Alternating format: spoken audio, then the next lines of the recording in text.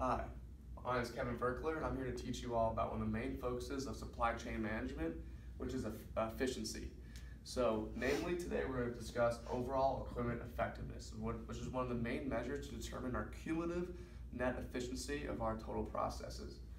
So, we see here are some plant managers. These plant managers look all happy, right? They're all very confident in each one of their individual machines and their perception on how it creates their finished goods. However, what this measure will show us is that the cumulative net effect of each machine and their efficiencies will actually produce a very unanticipated effect on the finished product. So, what is overall equipment effectiveness? The Chaco definition is going to be this. It is the measure of a machine's ability to run as planned, produce as per rated capacity, and produce quality products through each machine on a cumulative effect. So how do we calculate this? It will be through three ratios: the availability ratio, the performance ratio, and the quality ratio.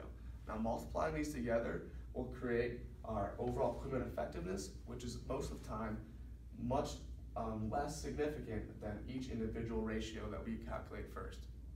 So now we're in the teacher's view, where I'm going to show you how to calculate overall equipment effectiveness by hand. So our example is going to include Biscali Steel Factory. Over the last 12 months of production, these numbers have been averaged. So for this month, it was forecasted that Biscali Steel Factory could produce 100 tons of capacity, running at 500 hours of scheduled time. However, after the month was over, these results were found. 10 hours of that 500 hours scheduled time was lost due to machine downtime, perhaps due to repairs or other errors.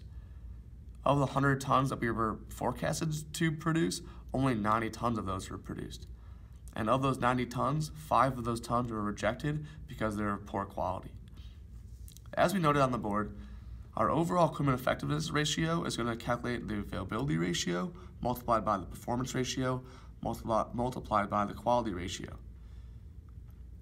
So first, the availability ratio is our uptime, which is the actual time that our machines ran for during the month, divided by our schedule time. As we know, we were scheduled for 500 hours, but our machines only ran for 490. This equates to a 98% availability ratio. As we showed on the board, that plant manager couldn't be happier with those results. Next, we're going to talk about the performance ratio. The performance ratio is going to be the forecasted capacity of what we thought we could produce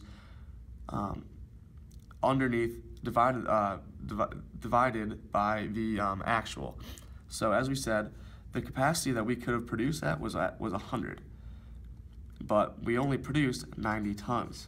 Thus, our ratio is 90%. Again, a very good ratio in terms of individual performance.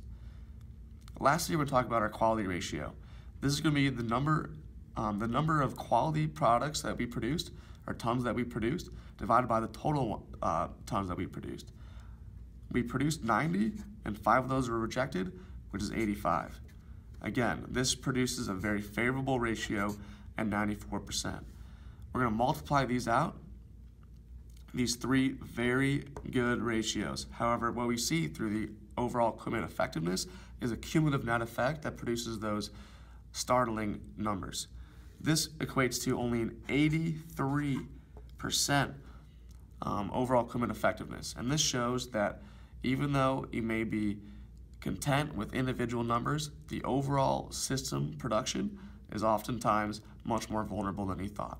So this has been Kevin Verkler teaching foundations of supply chain management, and I hope you all had a great day.